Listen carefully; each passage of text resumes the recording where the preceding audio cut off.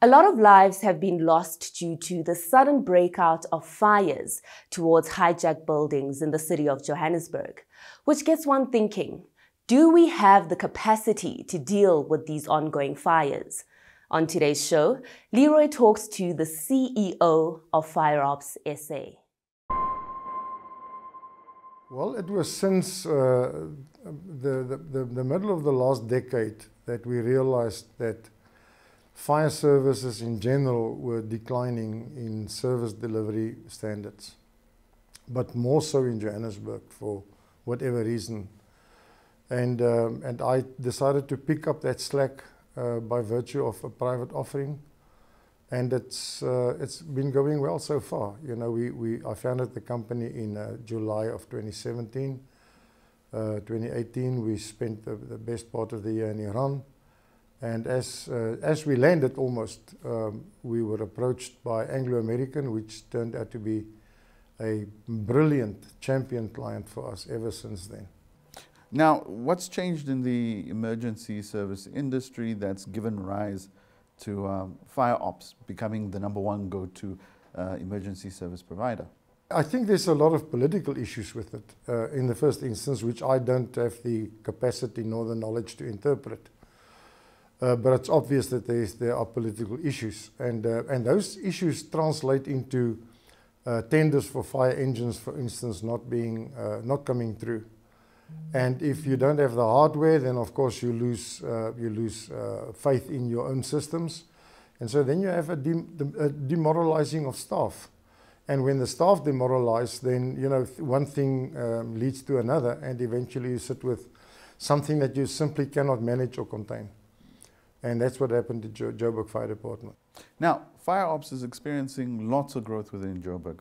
How are you taking this to market for both residential areas and the insurance industry? Residential has taken an interesting turn. We've never advertised anything. We've delivered a service. What we've done is we decided to go very strong on our social responsibility. So we attend a great number of incidents that are not income generating at all. But I decided to use it for two reasons to do that. The one is, of course, it gives us good publicity.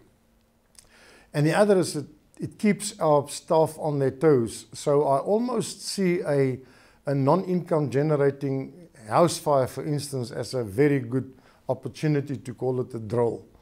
And so that's really a practice run for us, and that helps us to improve our delivery and our standard. And we've got a slogan that says, let's just be better than what we were yesterday. We're not measuring us against anything or anyone else. We're measuring us against who we were the day before. And for the insurance industry? The insurance industry is slow on the uptake in that.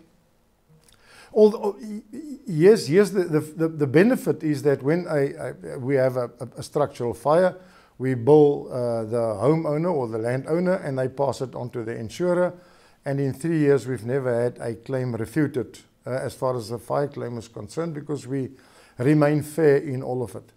Of course, the ideal would be, and we have had approaches that the insurers should actually see this as what is known as a VAP, a value-added product, and just add it on as a service to a policy. So there's a strong move at the moment towards that, and I'm sure we'll see some great things coming in the near future. It's obviously to the advantage of the insurer to have a service like us to protect their assets. Because you're looking at two different levels of protection. The one is life safety, which obviously comes first. But once the building has been evacuated, then after that you're looking at protecting the structure, protecting the business that's contained in that structure, and looking after business continuity. So there's a whole lot of reasons that the insurers should be interested in what we're doing.